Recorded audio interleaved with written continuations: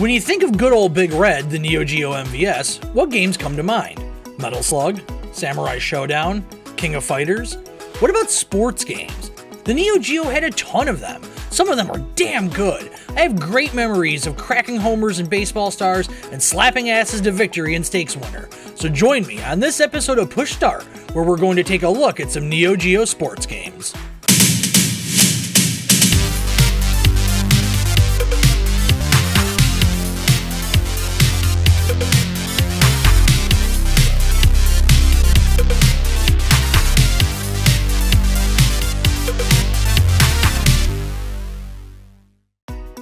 Let's kick things off with Baseball Stars, which is a landmark game for the Neo Geo.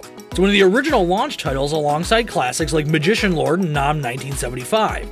The game is actually a sequel of the version on the NES.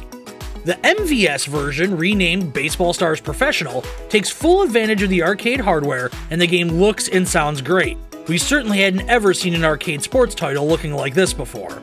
There are plenty of teams to choose from and 2 different fields to play on. The presentation pieces set the stage for what would become much of the standard in arcade sports games for years to come. You get fantastic little interludes, especially after something like a home run. It's out of here! It's a homer out of here. The crowd is going, and as he rounds the bases, he loves to egg that crowd on. And proud he should be. He hit that ball a country mile. He just loves to hit homers here. Baseball Stars Professional holds a special place in my heart, as it's the first Neo Geo game I ever bought after getting my cabinet. Just a couple years later, the sequel, Baseball Stars 2, burst into arcades. Everything the game is improved upon. From the way the game plays to the visuals and presentation, it's all leaps and bounds past what Professional had to offer. Well, not exactly everything. The music that plays during the game is enough to make you want to introduce your head to a cinder block. The actual music isn't that bad, it's fairly generic hard rock, but the vocal lines sound like Max Headroom after a couple of 8-balls. Baseball Stars 2! If you have to choose between the two, it's kind of a no-brainer to go with the second, but don't skip out on the first, even if it's just for curiosity's sake.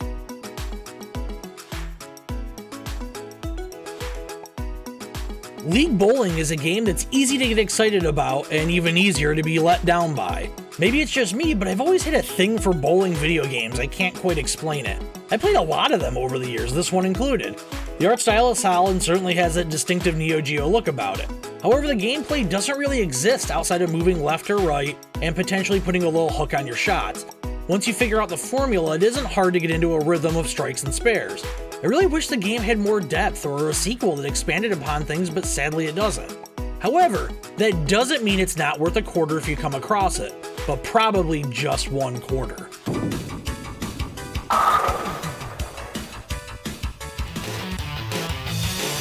Pleasure go! Alright, 10 out of 10 on the basis of name alone. Getting past a weird name, you find one of the better, arguably the best soccer offering on the MVS. Plus, look at these soccer men. They are ready to go. I really enjoyed the way the game played. It's incredibly fast-paced and can certainly get a little chaotic, and at times I felt a little lost, but it was hard to put down. Visually, I really like those weather effects. That lightning and the rain, it really sets it apart from a lot of the soccer choices on the MVS. It's certainly one to play if you're interested in soccer, and I would recommend it over most, if all, other soccer games on the platform.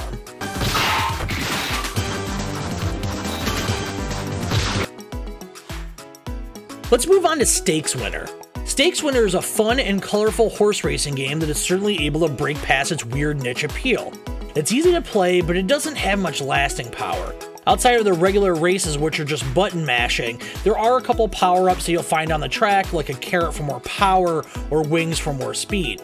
It's definitely worth a play though if you come across it. I actually found myself getting way more into it than I thought I would when I was capturing the footage. The follow-up, Stakes Winner 2, has to be one of the odd sequels out there that doesn't look as good as the original. It lacks a lot of the visual personality that the first game has in spades. The game is deeper though this time, with a shop to purchase upgrades from in between races, and the controls definitely feel a bit tighter. These 2 games are certainly outliers in the sports landscape, but are certainly enjoyable experiences.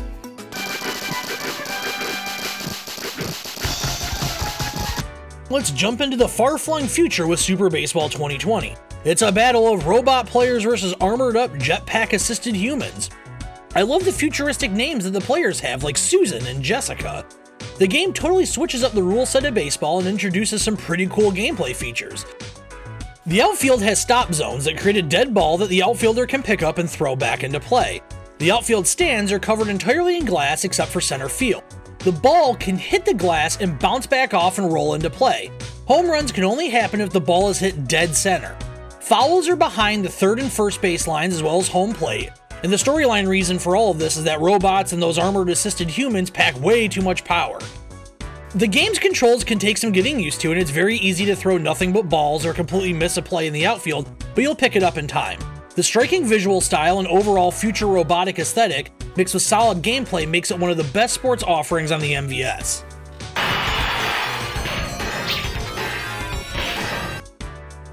I was really hoping for something more from Soccer Brawl, considering how much it reminds you of Super Baseball 2020. Unfortunately, the gimmick doesn't help it as much as it does Super Baseball. Controls are harder to grasp, and the game isn't as smooth as something like Pleasure Goal or Super Sidekicks, despite this game playing at a much slower pace. You can pull off some cool trick shots if you're lucky enough, but I kind of felt like it was luck. I found it damn near impossible to feel like I was making any type of effort on offense. You can definitely find better soccer offerings on the platform for sure.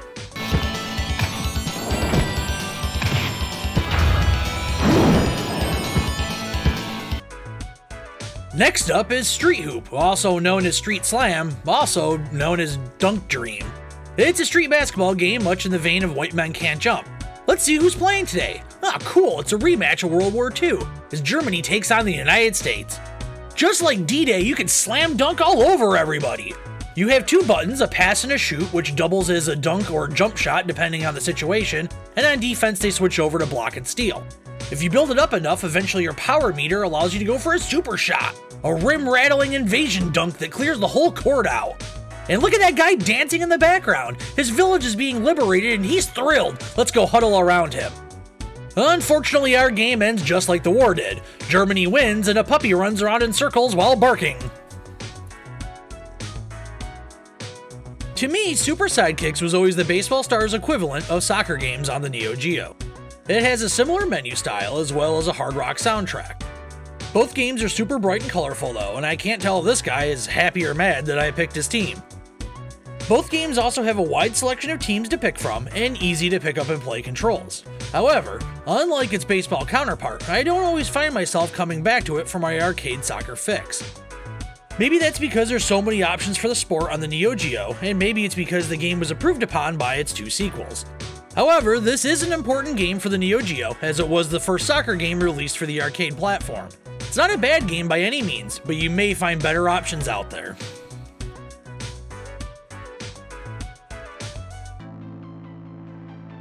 Football Frenzy always attracted me somehow. I love the look of the game, and to be honest, I'm a sucker for big sprites. The horizontal viewpoint made it look like an ultra version of Tecmo Bowl. The game is simple enough to play as you either run or pass on offense, with the receivers each being assigned a button above their head.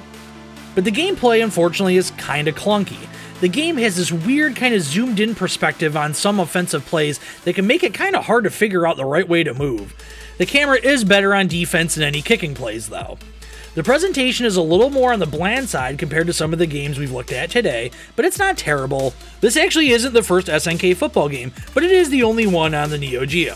Touchdown Fever was released in 1987 and has the top-down look most football games of its era had. Football Frenzy isn't a bad game, just a little disappointing as it's your only option for football on the MVS.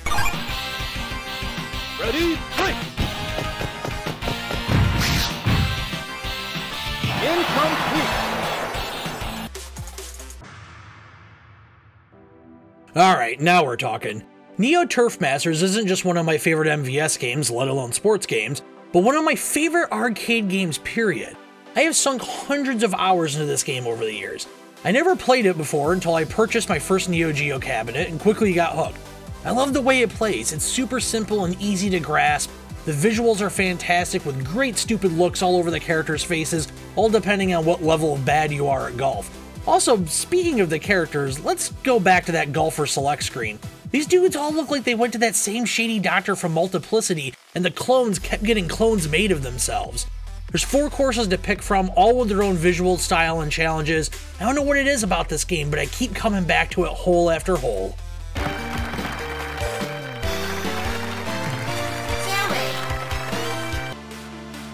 Good sports games are few and far between in the arcade.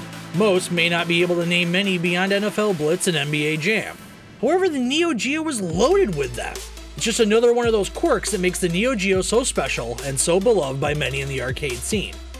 Now, there are many more sports games on the Neo Geo, most of which are soccer games.